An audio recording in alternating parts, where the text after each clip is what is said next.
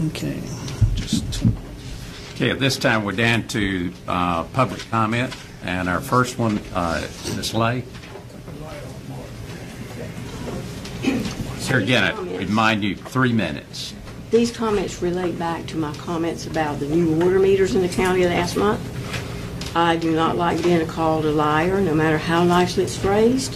Mr. Alligood, in my opinion, piggybacking on another county's bidding process was not the way to bid out a very expensive water project for Beaufort County.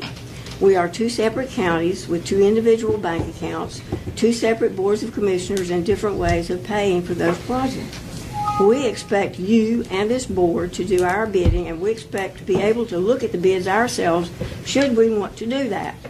We also want to know who the third party that handled that deal was, and was the third party connected in any way to the company that got the bid? In other words, was the third party affiliated with either side? I don't know that. Redirecting the taxpayers' attention also does not delete the facts. The taxpayers' water bill will be increased to cover the cost of that project, and you need to tell them what the probability is of the system being outdated before it is paid for, and exactly how do you plan to save money on this deal. Have you guys ever heard of the old cliche, if it ain't broke, don't fix it? What's wrong with doing what we've always done? When a meter fails, replace it.